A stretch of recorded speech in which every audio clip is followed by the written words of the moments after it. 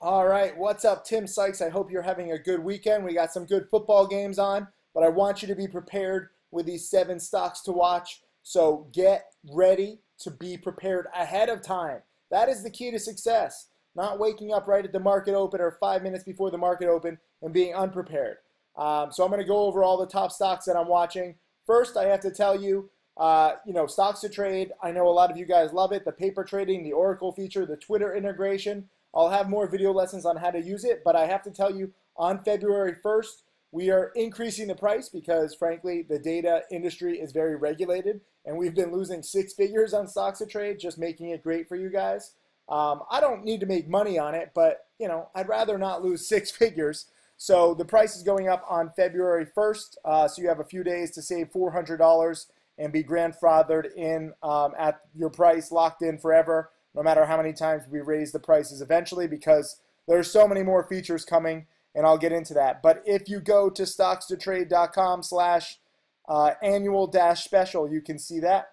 I'll have a link under this video too. Also, I just wrote a blog post here on timothysykes.com, and it's my take on politics, power, protests, and profit opportunities.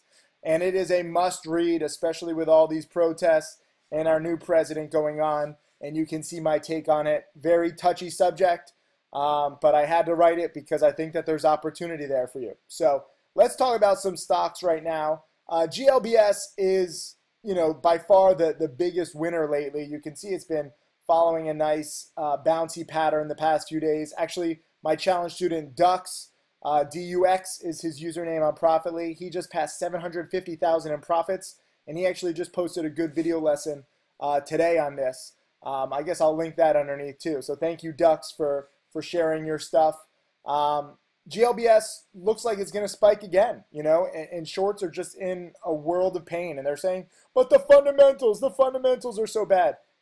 Hey, guys, snap out of it. It's not the fundamentals that are driving this stock price up. It's you idiot short sellers who are squeezing each other. This is what's so funny. Short sellers whine and they say, oh, it must be manipulation. It must be a pump and dump. That's why it's going up. And they take these gigantic short positions, and when it goes up and they have to cut losses, guess what? They're trampling each other to get out. And when a short seller tramples each other, they have to buy, and that forces the stocks to go up. So it's not pumping. It's not manipulation. It's you. You're the problem. You're the cause of this. And the short sellers don't realize it. They think there's some conspiracy theory, oh, the whole world is against me. It's you. Stop shorting uptrending stocks. Or if you do short them, take your profits when they come down. God, there's so many wannabe short sellers these days because, if you look at these fundamentally, they're all terrible companies. Every single penny stock is a terrible, terrible fundamental company. That doesn't necessarily mean that it's going to go to zero. And in this market, a lot of these fundamentally broken companies have been surging. And so it's been a very rough ride the past few months for short sellers. Their drug use and their alcohol intake has gone way up, and they're just so stressful. I'm sure their blood pressure is way up. Why? Just get with the times, adapt. And I'm not saying that I'm necessarily the best at adapting. I prefer shorting rather than going long, but at least I'm not opening myself up to disaster like every single day like some of these short sellers are. And you longs, congratulations. Morning spike, morning spike, morning spike, morning spike, morning spike. What's next? I don't know, but after hours, it's already going up quite nicely, and I'm proud of you guys who were long. Also, don't just overstay your welcome. Just because some shorts have been squeezed early on, that doesn't mean they're going to continue to get squeezed. So be very careful with that. TBIO is my weekend play. I think this one can bounce. It's down off the $1.50, $1.60 highs, and it put in a nice bottom on Friday, just the first green day. If you look at ETRM, very similar, had its first green day on Thursday, and then Friday morning it popped. It didn't finish at necessarily its highs, but I'm not going for TBIO to go all the way to the highs. I just think that it can do an ETRM-like spike in the morning on day 2. First of all, it has to break this 88, 90, 92 level. And then if it does, I would love to see, 1, and there should be some resistance at 110. That's about it. I'm not saying this is going to go back to 150 or 160, but I respect the first green day on these kinds of supernovas. This is a classic number 5 pattern for those of you who watch my penny stocking framework DVD. Congrats to those of you who were long ETRM Friday morning. I know a few of you caught that ride. I mean, that was a quick ride from the 6s all the way to 10 in the first like 20 minutes. I missed it. You know, I'm missing plays left and right. There's frankly too many. It's like fire at will right now. But I am up. I've locked in roughly $40,000 in profits in the first 3 weeks. I'm still getting used to trading with a bigger size account. I'm posting more live trades. I hope you guys like that live trade that I posted on Friday. I'm going to post more of them where there's no alerts. No one even knows I'm in the trade. And you can just see my thought process from, you know, entering the trade, staying in, increasing or decreasing my position, and then eventually exiting. You see my entire trade from start to finish. So I think that's going to be useful. But TBIO, you know, I'm in at, what did I bought in at around 80 cents, and then I added some at like 83. So I'm up a few cents a share, you know, and I could be wrong on any of them. It wouldn't surprise me if this wall of sellers held at 88, but I want you guys watching, because if this does break the afternoon resistance of 88, you know, this could go to $1, $1.10, and, you know, it's proven that it can run up. So I would say I wouldn't estimate that it would go further than $1.10, but on these morning spikes, I mean, it could go to $1.20, and that wouldn't surprise me. So if I'm wrong, I'll cut losses quickly. If I'm right, I'll take profits, but this is a damn good pattern. First green day, overnight hold, no different than ETRM. Also, APRI is another one that had its first green day off a multi-day drop. And this one, you know, is roughly 50% off its highs. It's not a coincidence, guys, okay? When these things drop 40, 50% off their highs, they are dip buys. I don't care how much you hate the company. On Friday, I was dip buying PNAT, which is a blatant pump. And I was buying it in here in the low 2s, mid 2s. I was a little too early with my buy at 250. The low turned out to be 225, but it bounced from 225 to 325. And it was kind of funny getting some of the hate. People are like, how could you buy this pump? This is terrible. And I'm like, this is a number 5 pattern, you know, from my penny stocking framework DVD, which was made several years ago. I have several examples like CNAB, CATQ, HADV, CGRW, the exact same pattern. Oh, AXIM also. All of those stocks bounced 30, 40, 50, 60% in 1 to 2 hours. And this turned out to be a nice little 40% bouncer from the bottom to the top. I mistimed it a little bit.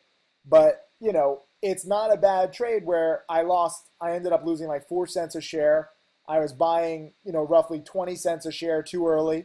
But even from my entry, there was 75 cents of upside. And from the bottom, there was $1 of upside. So if you lose 4 cents a share and there's, you know, on the right path, kind of $1 a share of upside, that's a good setup.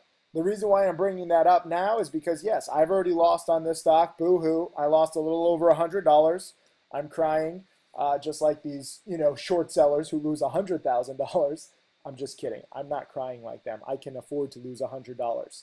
I don't risk death. I don't risk high blood pressure. I don't risk disaster. I trade safe like a coward, and I'm proud of it, as you can hear in my voice. But the reason why I bring up PNAT is because if it does another big drop like this, it'll be another good dip buy, okay? I'm not saying invest in this company for the long term. It's a blatant pump and dump. If you found shares to short, fantastic. It was also a first red day, which is a number 4 pattern from my penny stocking framework DVD. So you can go long, you can go short, but you should be looking to react to how the stocks react. And no different than AXIM, you know, where this was a great dip buy right here. I got a dip buy. There was another dip buy, and then I actually missed this first green day. And here's another example. If you want to see what a first green day looks like, this was a first green day. It finished near its highs. And even though it finished down here, look at this morning spike. Okay, let me turn these little technical alerts off. And you can see here it spiked from 13.50 to 15.50. This was a $2 a share morning bounce after the first green day on AXIM. So that's what I love seeing, you know, on ETRM. This was a nice $4 a share bounce. APRI, this is just the first green day, so we'll see what it can do. But APRI and TBIO are on the first green day. So we'll see how much they can bounce. But if AXIM and ETRM are any sign, they can bounce some more. GLBS, where's the top? I don't know. I don't care. Okay? All I want you to do is respect this price action and don't risk disaster, longs or shorts. If it's going up and you're long, that's fantastic. Look to make 50 cents, 75 cents, $1 a share. Lock it in. Maybe $2 a share if you're really aggressive. But I wouldn't say this is going to go to 20 or 50 like some people are saying, oh, this is the next DRYS. Maybe it is, but the odds of that happening, very, very slim. Okay? That's like the Cleveland Browns winning the Super Bowl next year. It's possible, but it's very, very slim. You want to focus on what is a high odds type pattern. And buying for morning spikes, that's been working. So you buy in the afternoon and you hold overnight, or you buy right at the open and you look to take a quick spike, or more like Tim Grattani, who likes to short morning spikes. Although I would warn against that, as I'm warning all short sellers right now, because shorting morning spikes, you know, it's worked, but it's scary. Okay, when these stocks, I mean, this thing the other day went from 5 to 10, all in the first hour of the trading day, and then yeah, it came down, you know, like $1.50, and then it put up a fight all day. So which would you rather do? Would you rather try to make $5 a share, where it's, I mean, this is intense, and I'm not saying try to be there for all $5 a share, but again, when you have $5 a share of upside and like $1.75 of downside, which side do you want to be on? Again, most traders don't really want to risk too much, and that's how it should be. Some of you guys, though, I see are gunslingers, especially short sellers lately, because they've had success over the past few years, and now they're kind of quiet. Some of them are, you know, wondering, wait a minute, is my strategy right? Am I off a little bit? If you risk disaster nearly every single day, your strategy is not right. Longs and shorts alike, okay? If I'm dip buying AXIM and I'm just aiming for the little bounce, that's a good strategy. It worked for me a few times. But if I'm dip buying AXIM and thinking that it's going to bounce necessarily from 10 back to 20, that's a long shot, okay? So you really have to determine, is the trade that you're in a long shot, or is it going to be a high odds pattern? And you can try both and you can learn. This is part of the reason why Stocks to Trade, I'm so proud of the new paper trading, where you can practice and you can test every single day. Part of what's so difficult for me creating millionaires from scratch is it takes a while. You need a lot of supernovas, you need a lot of examples, you need a lot of experience. But now with practice trading and paper trading, you don't have to risk your hard-earned money while you learn and you adapt and you see what a high odds pattern is. So I could be wrong on TBIO. I'm perfectly willing to admit that. But this is a high odds pattern that it's going to at least morning spike tomorrow, especially based on how ETRM did on day 2. There's a high odds pattern that APRI is going to spike on day 2. I probably should be long both of them. DELT is not a high odds pattern, okay? Because this one is coming down, so some people will say, oh, let me just dip buy it. It finished red on the day, negative 9%. URRE, I was also trying to dip buy this. It finished down 12%. When a stock finishes red on the day, 9 or 12%, and it does not morning spike, and it fails to go green, that is not a good dip buy to hold overnight, because most likely URRE and DELT are going to face some more downside tomorrow. How do I know that? I don't know for sure, but I have learned to respect first green days versus first red days. First red days are potential shorting opportunities, especially on pump and dumps. First green days are potential long opportunities. These are the rules that I've learned in nearly 20 years of trading. Okay, so you can ignore my rules. You can think I'm full of BS. I don't care. I've refined this strategy over time. So if you want a very simple analysis, DELT and URRE probably will not bounce tomorrow. They probably will face some more downside. And TBIO and APRI probably will have morning spikes. I don't know if they finish the day green, but I'm not interested in how they finish. I'm interested in what they do near the market open. And this has been proven as based on ETRM and AXIM on their first green days. Both of them led to morning spikes. This one was $2 a share. ETRM was the big $4 a share. So they're a little higher price, but you can begin to tell the difference between a first green day and a first red day. If you understand what I'm saying, type in odds, ODDS, in the comments section. I want you taking high odds patterns, okay? Trading is tough. Remember that 90% of traders lose money. So if you want to try to increase your odds of success, you take high odds patterns. And that's what I try and teach. That's what I try and do. I could be wrong on any stock. I admit that. I was wrong on Friday, dip buying PNAT a little too early. I was wrong dip buying URRE.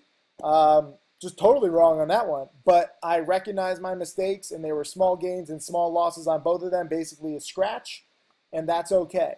Now I'm in a better position where I think that I'm in a good play overnight on TBIO, and we'll see if it can spike some more. If not, I'll take a small loss. It won't be the end of the world. A lot of you guys are scared to trade because you're scared of big losses. What you don't understand is that if the stock starts going against you, especially when you hold overnight and you're not, using a day trade, for some of you guys under the PDT rule, small losses are fine. Some people try and shame me like, oh, you lost on PNAT. You thought it would bounce and you lost.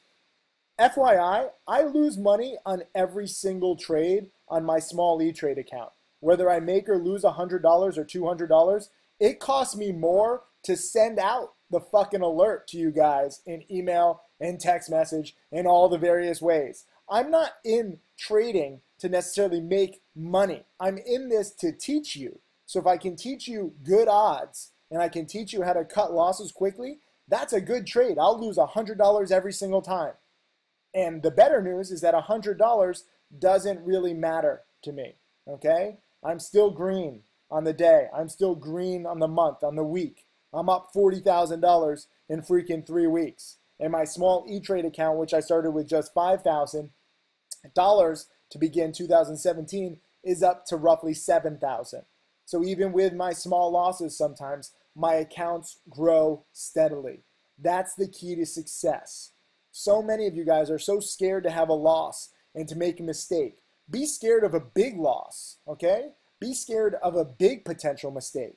But if you're willing to cut losses quickly and you trade like a sniper and you aim small and you miss small and you cut those losses, no small loss can turn into a big disaster. Sometimes I cut my losses and I shouldn't have, and it would be a bigger gain, That's what some people say. Sorry, I get some crashes on Stocks to Trade with this filming software. We're working on it. But you do not have to be afraid of small losses. They are okay, and they're actually good. My small loss on PNAT, I'm not embarrassed about it. I was on the right track. I got to show the exact pattern that I've showed now in a dozen videos in the past few weeks. I mistimed my trade, but it's not the end of the world. I'm already on to the next trade. And more importantly, my account did not risk a big disaster. 90% of traders lose. And I guarantee you that the vast majority of them who lose, it's due to risking a big disaster because they haven't learned to cut losses quickly. Because the way that I teach is cowardly, and a lot of traders will tell you, oh, Tim, he exits so quickly. He's such a coward. And they say it like it's a bad thing.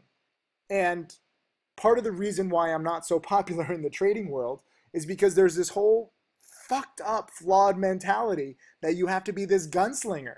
And that, if you get in of a trade and out of a trade, like within a few minutes, it's like, oh God, you're such a flip-flopper. Like I'm a politician voting for a crime bill. Traders are not politicians, and we're not voting on any bills, okay? Traders trade in and out. And the best traders, as I mentioned earlier, can go long a stock. And guess what? If the stock is failing to go green on the day, the best traders don't just sell their longs. They actually go from long, let's say 10,000 shares, to short 10,000 shares. It's not a bad thing to flip-flop, okay? It's not embarrassing. That's what we do. We're professional flip-floppers. That's what trading is all about.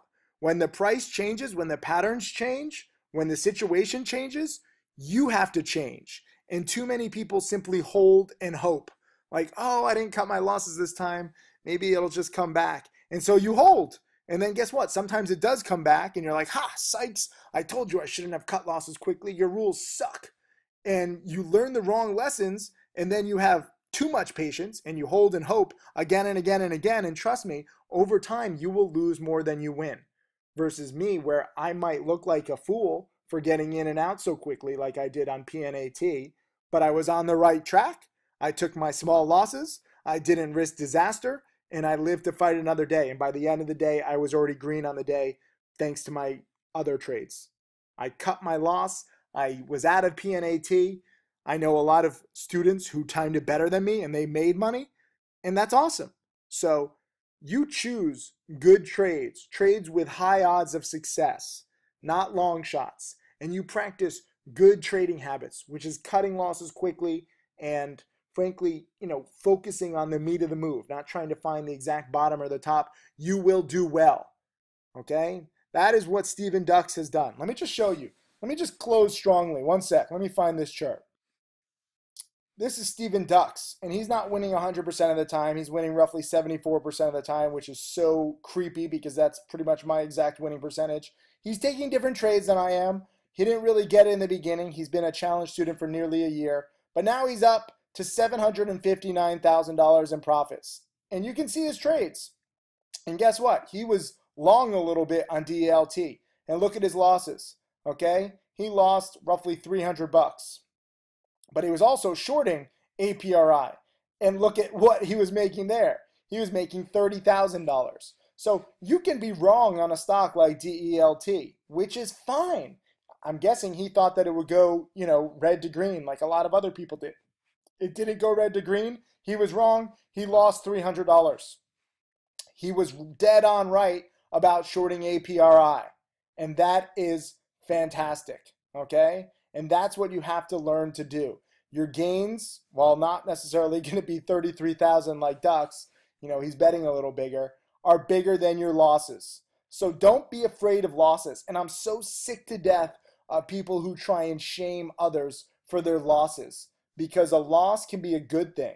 Yesterday's video, I highlighted 2 of my recent losses. I didn't shy away from them. I wasn't embarrassed by them. I learned from them, because my 2 losses, which were losing $100 roughly on PNAT and then losing roughly $1,000 on APRI, I was a little too early on both of them. I was actually shorting APRI around 375. The top turned out to be, 4-ish. I was 25 cents a share off before it crashed $2 a share. So again, very similar to PNAT. PNAT, I was off by roughly 25 cents with my buy, and there was $1 a share of upside. So I was a little off, but I was on the right track. APRI, when I was shorting it at 375, it got up to like 405. So I was like off the bottom of like 30 cents a share. And I didn't take a loss of 30 cents a share. Remember that. PNAT, I only lost 4 cents a share. APRI, I think I cut my losses for like 10 cents a share. So I was off on my timing, but I didn't take the full loss because I've learned to cut losses quickly. And I was dead on right with my, path, with my trade. I was on the right track. APRI tanked nearly 50% over the next day or so. I was a bit too early. PNAT jumped 40% over the next few hours. I was a little too early. That is trading. And it's kind of cool when, even with my losses, I'm on the right track and you can see that I'm on the right track. And some people will say, oh, Tim, you shouldn't care about what a stock does after you're out. Oh, really? Why not? Am I anti-education? Am I anti-progress? How do you not care about what a stock does after you get out? That's how you learn. Should I have held longer? Should I have, worked on my timing a little bit? Trading is not an exact science. So if you lose and you cut your losses quickly, if you're disciplined like me, and you're on the right track, that's a good trade. The value of a trade is not based on your own personal profit or loss. It's how right you were with your thesis. And then you try and adapt and do better in the future. But I was right with my thesis to short APRI near 4. I was a little too early. I broke my rules. I got a little too excited. PNAT, I was right in my thesis to dip by the morning panic. I got a little too excited. I bought a little too early. That's trading, and I'm going to adapt. So I love learning from my losses. I love learning from my profits. I love learning from my students' profits and losses. And by the way, this was Dux when he was shorting APRI, he nailed it. He was short pretty much at the exact same time as me, or the exact same price, but his timing was a little better. He shorted in the afternoon. I shorted midday. I entered too early. But that doesn't take away from the fact that I was on the right track. Dux just executed it better than me. And I love seeing students execute trades better than me. Nothing gives me more pleasure. So that's why I'm a teacher, not a hedge fund manager, not a prop trader. I am a better teacher than I am trader. And yet I've still made millions of dollars trading. And now I make millions of dollars teaching. If you can be real in this industry full of scams, you will have success. So props to Dux, props to everybody who takes good trades. Shame, shame, shame on those of you who try to rip on other traders and tear people down when they have a loss. If you cut your losses quickly, they are good experiences and you can grow from them. Just don't ignore your losses. Don't say, oh, I had a loss, let me just forget about it and never think about it. Look at your losses. See what you did wrong, okay? Dux lost less than a penny on DELT. And I can guarantee you, I know what he was doing. He was going for the green to red bounce, okay? Or the red to green bounce, my bad. I know some of you guys are colorblind and it was confusing for you. And it's confusing for me because I'm talking fast and I'm trying to get this video done. But DELT looked like it might be able to bounce on Friday and it just couldn't go green. Dux tried to buy it, and when he saw it wasn't going green, he cut losses quickly. He lost less than 1% on his money. So for somebody up $750,000, you think he gives a shit about losing $200? Or on this trade, he lost $64. I don't think he really cares. And this was, I think, in the afternoon, he was in the challenge chat room saying, once it broke 2, it could really squeeze. And I actually traded this one better than he did. I was in at roughly the same price, and I sold near the top around 223, 224. That was my live trade that I posted for subscribers only I posted the video on Friday, but it was a Thursday trade, and this was his trade. So Dux did better than me on, APRI shorting, and I did better than him on DELT. So we go back and forth, and I'm trading with a smaller account, and it's not about, money or even competition. You shouldn't try and be like, oh, I have to beat this trader. I'm just showing you examples. And it's kind of cool that, my top students and I trade in similar ways and we have similar success. And that, frankly, is something that a lot of my critics can't stand. They're like, but how did they do that? How did they know? On Friday, actually, Mark Crook, my student who's up about 600, wait, hold on, let me pull up his chart. 661,000, Mark Crook is up. And on Friday, he was actually buying TBIO at the exact same time that I was. And it was kind of crazy because he messaged me. And, we don't talk when we're doing trades, but sometimes, he sees my alert and it takes me like 30 seconds to write out an alert. And literally, you can look at this in the challenge chat room archives, like within 10 or 15 seconds of when I posted my trade, he posted his trade on TBIO. We had bought at the exact same minute. And we weren't talking to each other. We had no idea. But he has watched all of my video lessons 3 times. And he is responsible for basically tagging all the video lessons into categories. So he knows my strategy to a T. And Dux trades, I bring up the famous example that, now he's embarrassed to admit, but he studies on the toilet. Okay? So if you study these videos enough, and you start learning the patterns, the ins and the outs, you can trade like my top students and I, okay? We're not copying each other. We're not talking to each other. We're not trading in groups like some, really screwed up traders do. We specifically know the patterns and we know where there are good odds and bad odds. And we try and take good odds positions, long and short. And I don't know if Mark Crook or Dux Trades is going to be my next millionaire student, but you can see from their profit charts that they are both on the right track and it adds up very nicely. And Tim Grittani, my top student, is now up $180,000 in 2017 in 3 weeks. So if you just want an idea of what this pattern and these strategies are capable of, look no further than my top students and I. And I'm very proud of each of them. So anyways, those are the stocks that I'm watching for this week. Please focus on taking good patterns, good odds trades. If you don't know the patterns, watch my damn DVDs. I know that you don't want to watch. I know you don't want to study, but that's where I explain these patterns and the video lessons. But start with my How to Make Millions guide. You go to howtomakemillions.com. It's now raised $2 million for charity. I don't get a dime from it. I don't want a dime from it. I want you to learn these patterns, and I'm very proud of my charity. I actually have a big 7-figure charity donation to announce very shortly. It's going to be very cool. So anyways, leave a comment with the word odds, ODDS, if you understand what I'm talking about here. I know I'm talking fast, so feel free to watch this video lesson a few times. The more you study, the better prepared you are. The more success you'll have, the better the odds you'll have. Thank you. I'll see you guys in the chat room tomorrow.